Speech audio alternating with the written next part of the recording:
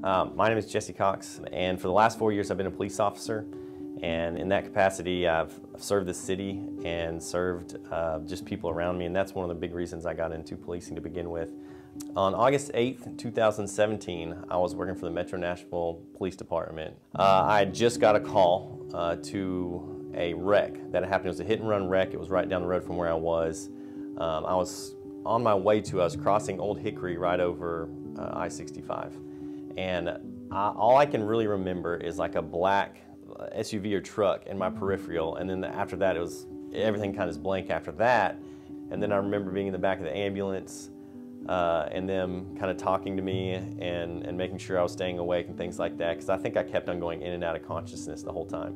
I eventually had people that would come in and kind of check on me. I remember nurses came in, and then I remember that was when my wife came and visited me. And at that point I'm laying in the stretcher with a neck brace on. I can't move anything at all. My arms are, I think that my hands are pretty much the only thing, my arms are the only thing I can move.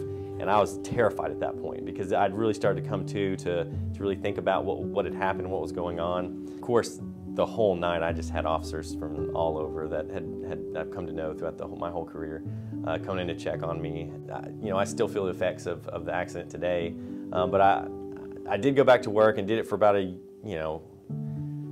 close to probably a year, and then started to realize I was still in a whole lot of pain.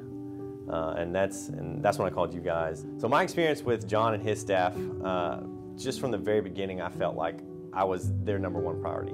And I saw, to anyone who has questions, any officer who's in an accident, I would 100% recommend at least taking that first step to ask the question and coming here and asking that question.